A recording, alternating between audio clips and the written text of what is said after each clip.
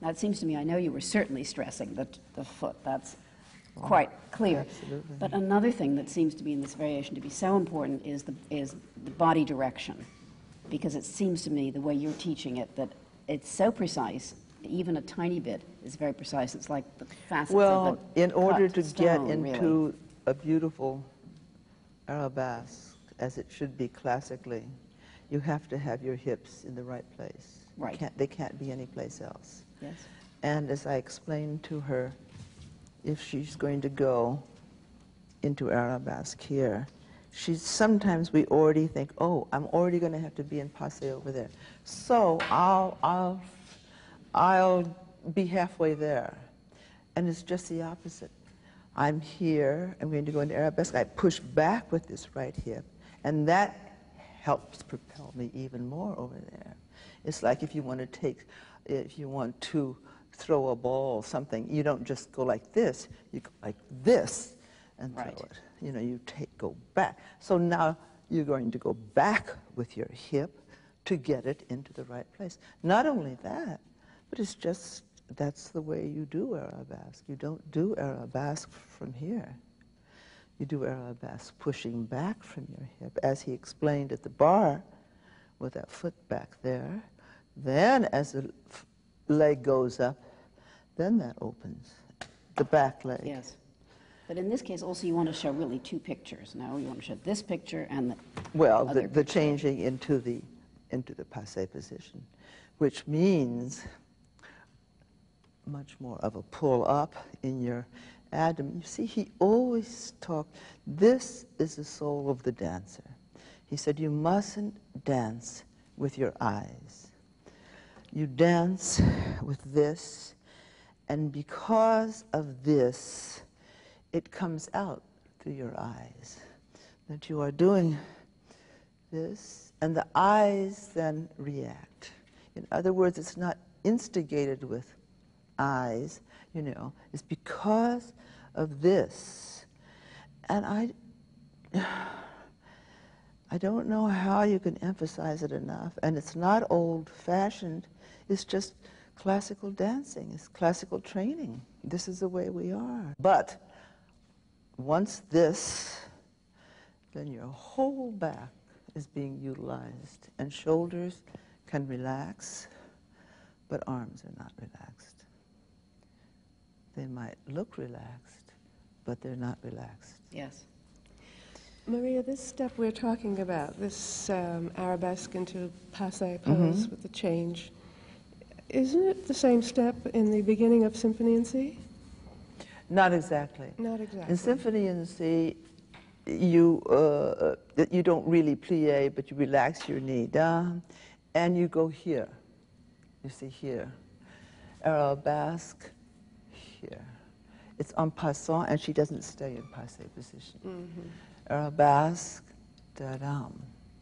And here. Here is dum, and turn. I always felt as if my shoulder was going all the way over here. Bum, bum, which gave a wonderful way of, once again, the audience seeing, and he always said, you must see different parts of your head, you know, different views, and then you go away, and then you come back, and then you say, here I am. You know, how he demonstrated all of that, how important it was, that people just weren't always en face. Now, there are moments in this Sugar Plum Fairy, like here, when she is en face. And there are moments, I remember in Swan Lake, when I had to be en face. En face means just straight to the audience. And I always found it so difficult, because Balanchine, you know, we were so aware of different views. And in that way, it was made comfortable for us to prepare, like when I said for her to look into the lake. You say that so that they don't dunk. Sometimes if you say look down, then they dunk, and that's wrong. So you look into the lake, dum, dum, and then turn all the way here. And every muscle in my body, my back, is being used for this. Now, It's made comfortable for me here because that's preparing me to do my next arabesque. But the hip has to get around. See, after that passe, for your precipite, during the precipite, hip gets ready for that next beautiful arabesque. You know, if you don't have this, if you don't have this soul, the audience can't see your face. Yes. They don't know who you are. I am presenting myself. There I am.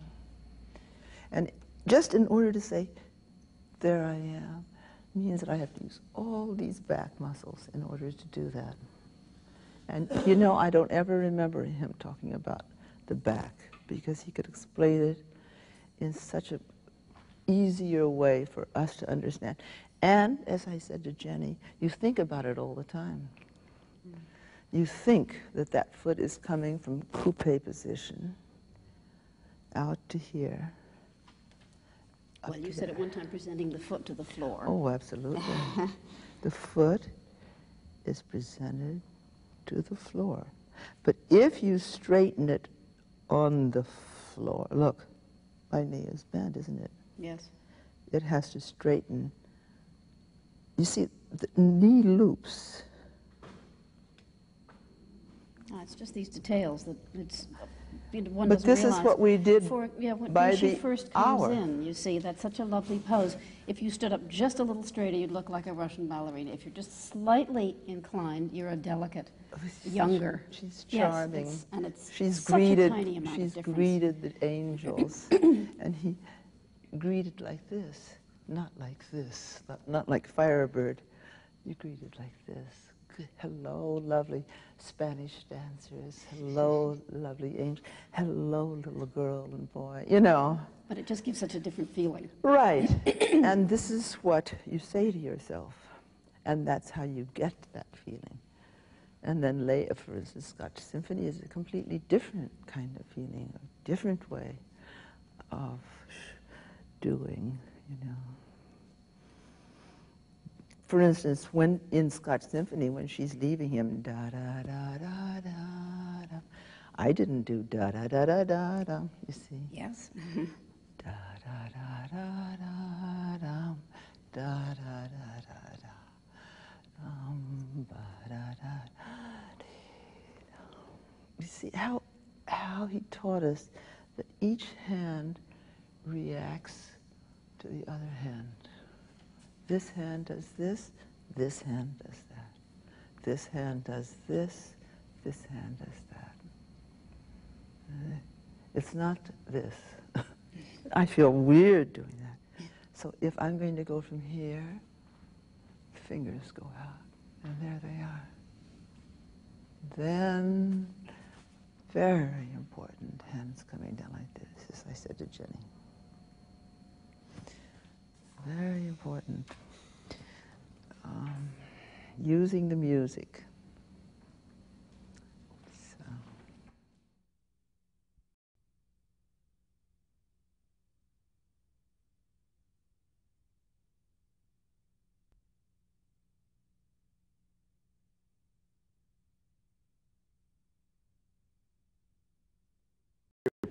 And Nutcracker. We were all used to the Nutcracker pas de deux that we saw for years with Shura and Freddie, and in that small truncated Nutcracker. Finally, when he did with you, the complete one in '54, what he did for you, I think, is a wonderful way of showing the difference between Petit Pas and Balanchine. Not only because he was using you in a special way. Could you look back and think about the Nutcracker pas de deux for a minute and the time he did that with you?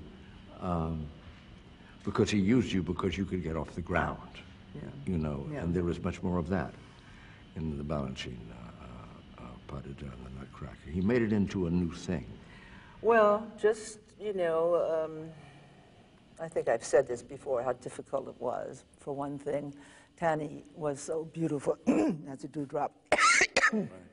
We never had a dress rehearsal, you know that, Nancy. The costumes arrived at intermission. And Andre had sprained his ankle. So Nikki had to jump in at the last minute, maybe a day or two before. And George never had understudies. There was no understudy. When he choreographed Nutcracker for me, the Sugar Plum, there was nobody in back to learn. There was nobody in back to learn Andre's place. So Nikki was brought in, and we had to learn this. So we came to the opening night. My costume got there, and I was the Sugar Plum Fairy.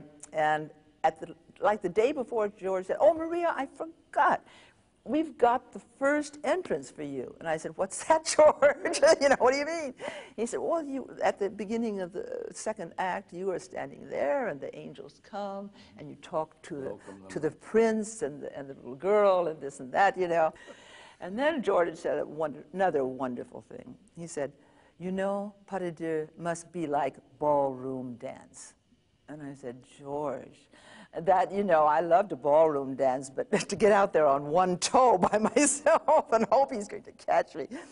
But that opening night, when we got to the part where we do the pirouettes, and the audience gasped. And I just couldn't believe it. It was like watching the tree grow and you know, how beautiful. Remember at the old city center, and it was quiver and shake, but it was fantastic with the music. So anyway, what I think George thought in this pas de deux, this Nutcracker pas de deux, was it was like a ballroom dance. It was sweeping, as opposed to the petit pas, which was very I don't say stiff. It wasn't stiff. It was beautiful, but it was more static than what George was doing, you see.